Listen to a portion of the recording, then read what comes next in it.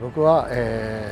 サーフでヒラスズキを1年を通して狙って釣りをすることが多いんですが、その中でヒラスズキを狙っててもどうしてもブリが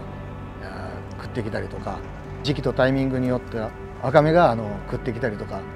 それを狙えるような時期があったりとかするんで、今まではシーバスロッドを対応して釣りをしてたんですが、そういった魚がかかった場合にどうしても苦戦してキャッチするまでに時間がかかったりとかすることが多かった。またロックショアロッドを使っても釣りをしてたんですが、実際にロックショアロッドを使って釣りをするにあたってやっぱり小技を利かしてツイッチしたりとかするっていうような動作も重くてしんどくなったりとか、ルアーも大型のルアーを投げたりする時に持ち重り感が非常に強かったりとかすることが多くて、今回こういうショートレングスで強靭なロッドでありながら小型ミノーまで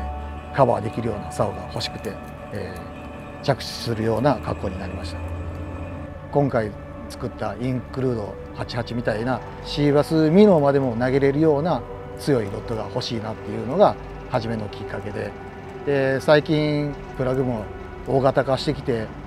ベイトにマッチしたようなこの白のサイズ感であったりとか、ビッグベイト、ジャイアントベイトみたいなのが増えてくる中で、こ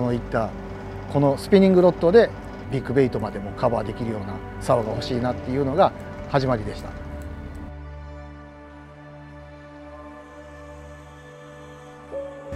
今までのシーバスロッドでしたら 20g ぐらいのこういったミノーが標準で使えてて、実際にこういった 60g からあるようなミノーを掘ろうとしたらやっぱり負けてしまう部分があったんですが、今回のインクルード88になると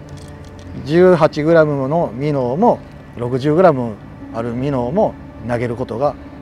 可能になります。実際に僕が使っているルアーはこの2種類が多いんですが、12センチと13センチほどのリップレスのシャロー系のミノーです。18g と 20g ルアーですが、十分竿に乗せて投げることが可能です。ショートロッド上にアクション取り回しがすごいいいので、またバットからベリーもしっかり強いのでアクションもしやすいです。でこういったもんから実際に現場で青物が回っていた時なんかに使うようなダイビングペンシル、大型の、プラグでまた、こういったメタルジグ、こういったものもロッドにパワーがあるので十分操作することが可能です。あとはアカメなんかがいたりとかするような時にも実際にこういうペンシルであったりとかジョイント系のルアー、こういうのも操作するにあたって、ロッドに張り感があるのでキビキビと操作することが可能になりました。あとは、この城が回ってた時なんかに同じようなモチーフの、フラットサイド系のルアー、こういったものをジャークしたりとかして使ったりするのも、使いやすく、できています。スペックオーバーになりますが、実際に僕はこういった大型のジョイント系のミノ、ペンシルで大型のビッグミノ、こういったルアーも使用しています。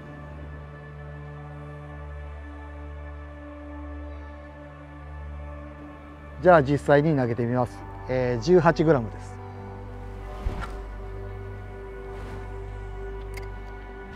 43g です。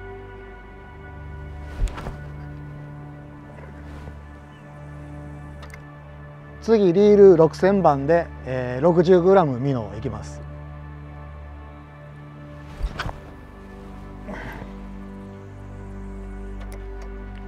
77g です。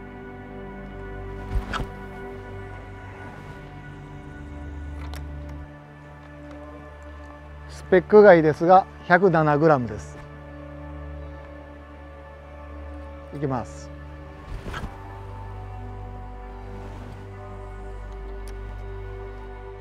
120g ジョイント系ルアーです。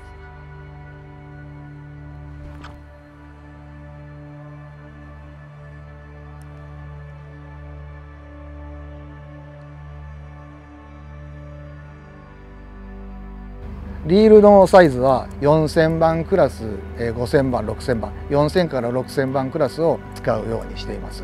4000番クラスには P1.5 号を巻いたりとか P2 号を使用してます。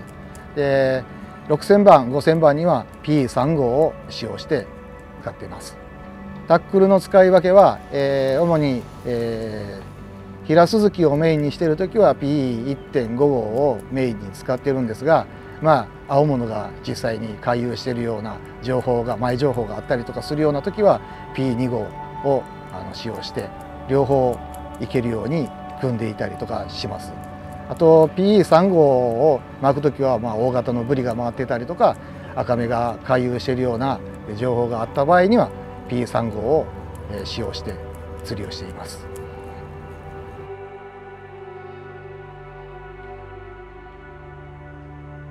グリップの長さですが、実際に大きなミノやビッグベイトなんかを投げたりするときにしっかり握り込んで投げれるように、グリップエンドを握って投げれるようにしている長さと大型の魚がかかった時にお腹に当ててファイトをしたりとかした時にちょうどいいような長さの設計になっています。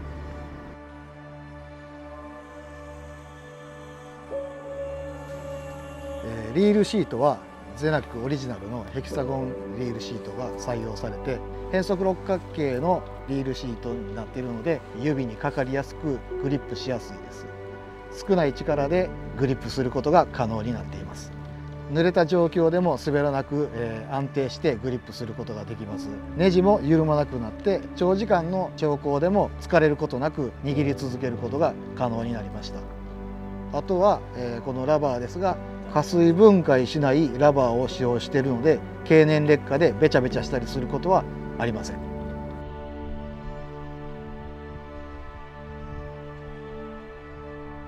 今回のモデルから、従来の RG ガイドシステムよりも、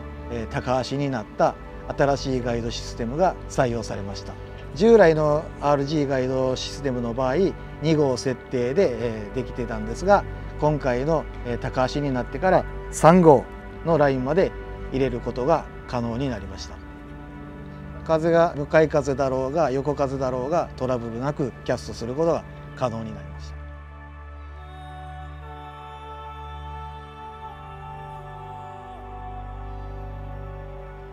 それでは実際にロッドを曲げてみたいと思います。負荷をちょっとかけていきます。ティップが今少し入っている状態です。硬すぎず柔らかすぎず、ティップが少しだけこ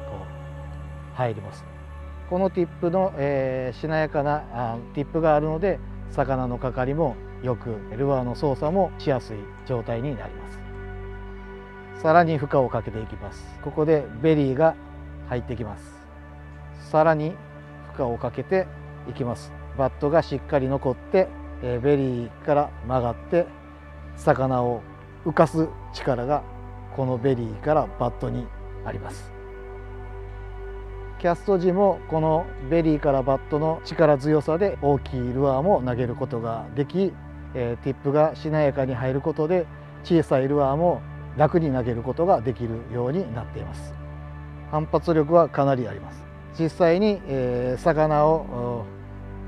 寄せるにもこの状態で保ってやれば魚は普通に浮いてき、また老けた糸を巻いてテンションをかけてやれば魚はそのまままた浮いてくる。それの繰り返しで寄せることが可能になります。この竿の、ターゲットとなる魚は、平スズキや丸スズキ、そして青物、赤目など、国内では、まだまだ対象となる魚はいると思いますし、海外では、バラマンディやスナッパー、その他いろいろな、大型のターゲットに、使用できるような竿になっていると思います。